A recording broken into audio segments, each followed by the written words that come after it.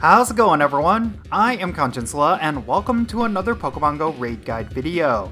Today we're going to talk about how you can defeat Tapu Lele and collect its shiny form.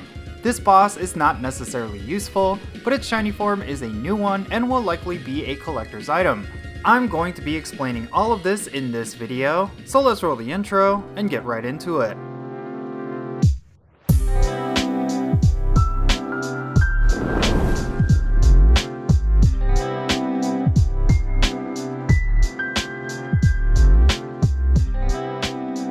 Okay, let's go over Tapu Lele. So this Psychic and Fairy type legendary Pokemon from the Alola region is not necessarily that impactful as a Pokemon. It isn't considered a top Psychic type or Fairy type when it comes to raids, and you don't often see it in the Go Battle League. However, one day, it could possibly get either Charm or Fairy Wind. That would actually push this Pokemon into a more A-tier category. Thus, if you end up getting a really good one, you might be holding on to a pretty good Pokemon in the future. But with that said, let's talk about how you can beat it as it currently is. Like I mentioned before, Tapu Lele is a Psychic and Fairy type Pokemon. It is weak against only 3 types: Ghost, Poison, and Steel. It has a double resistance to Dragon and Fighting type attacks, and a regular resistance to Psychic. Therefore, your aim should be to bring your absolute best of the best Ghost, Poison, and Steel types. The top counters you should consider bringing are Shadow Metagross first and foremost.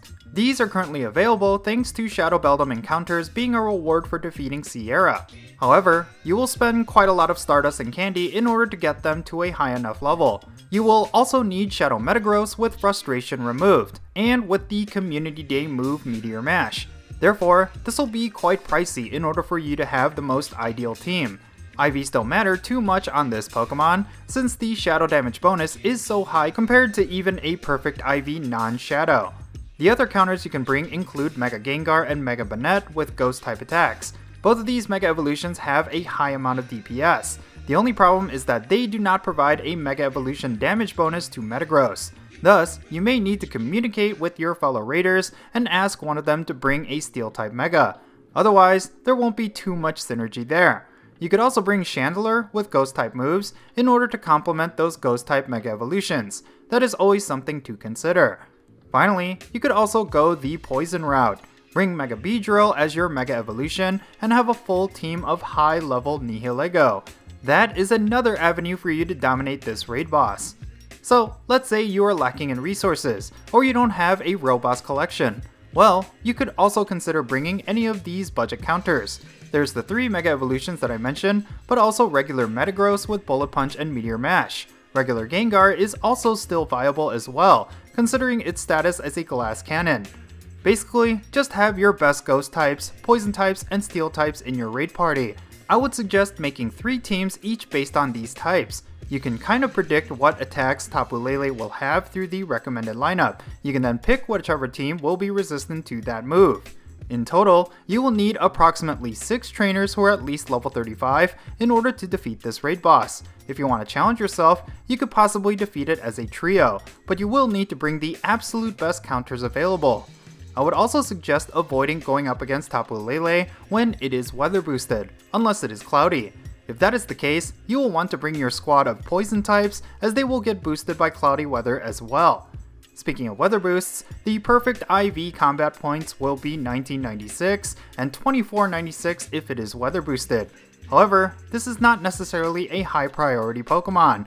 Thus, if you don't end up getting the Hundo, don't worry about it. You will have plenty of opportunities to collect a Hundu Tapu Lele in the future. Maybe then, it will have Charm in its moveset and will actually be useful. Okay, now that I covered how you can defeat Tapu Lele, let's talk about its shiny form.